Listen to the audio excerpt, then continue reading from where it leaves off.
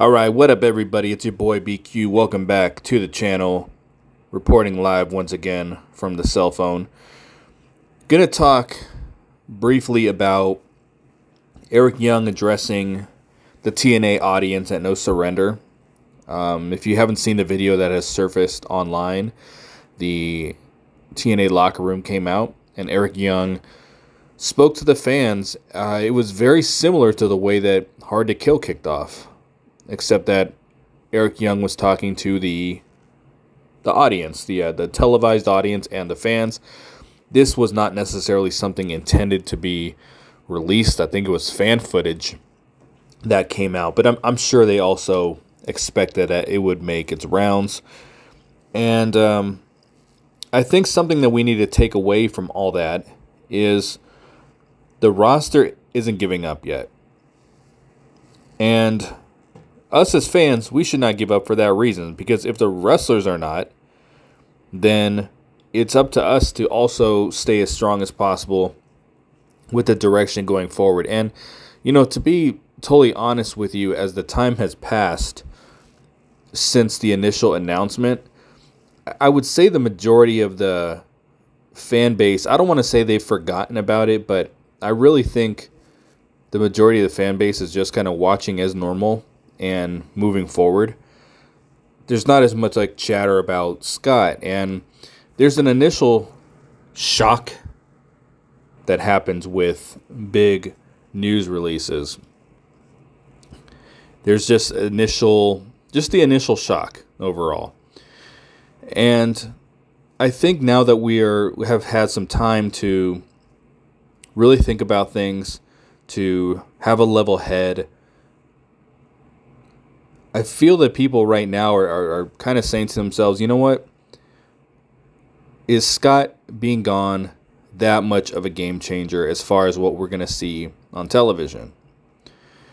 I think where everyone started freaking out was that we were aware morale was extremely high backstage, and we had someone very, very passionate running the company, that loved the company, that wanted to be there. I mean, to the point that he almost paid $10 million for it, or 10, 12.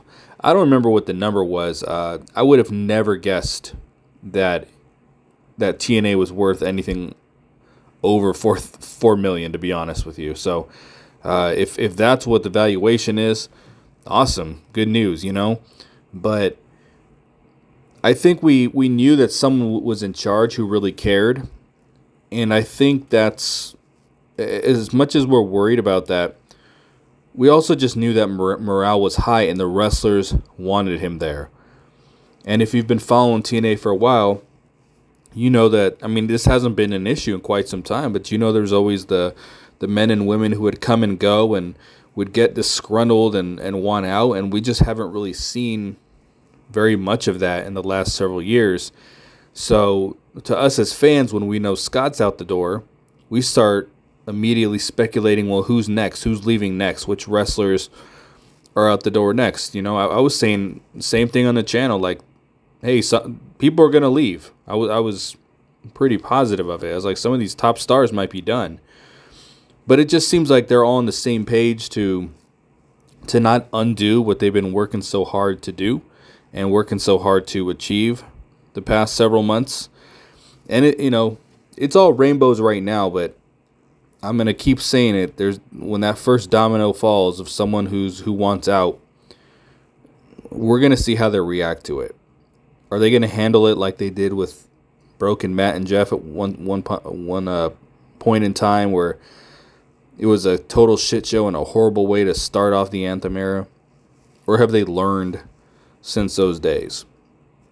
We don't really know. We're going to see what happens. But it just seems like, as fans, we do need to band together and just enjoy the product for what it is and not really worry about that. Because for all we know, and I kind of laughed at some people who said this on Twitter, for all we know, the product could be better. There's you know, there was people out there looking for silver linings and trying to make this as positive as possible. It's like, well, maybe it'll be better. It's a little hard to envision that. But if you think of Scott's involvement creatively, he was a prominent fixture on the show, which I thought was a mistake. I just don't think he's a good on-screen character. I mean, he's better than like having Tony Khan on there or something, but we don't know that he's not the best on-screen character in the world. Creatively, the booking, like, there hasn't really been much storytelling going on in the last year. Like, we got to this point where when Josh was the champion, the show seemed to be structured around having really good matches and good wrestling, which is part of things, absolutely, but I think they were a little creatively bankrupt when it came to Josh Alexander, so they said, hey, the rest of the show, instead of trying to make it like compelling with storylines, let's make the company about wrestling. And that's kind of where I felt the direction was going for a while.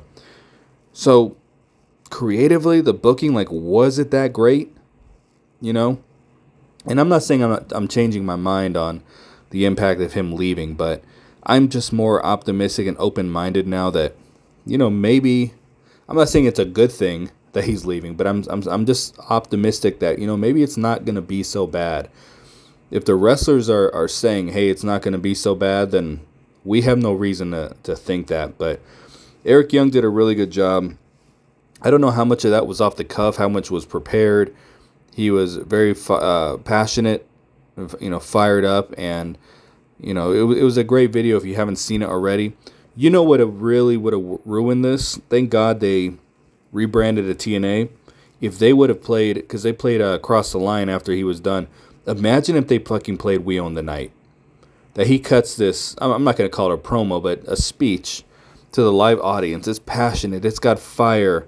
He had tears. I thought Moose, as the world champion, standing behind him was a great touch. I thought Jordan Gray should have been with him as well, but I thought that was a really good touch rather than him just in the back with the rest.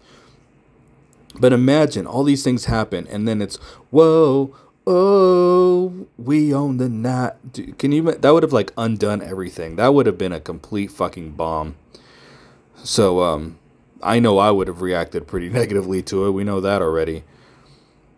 But if you haven't checked the video out online, it's definitely surfacing out there on Twitter and Facebook. People got the link, so definitely ask for it. But I definitely am taking from that, the wrestlers are still on board. There's no reason for any of us to jump ship, and it just, it is very important that we just try to remain optimistic at this point.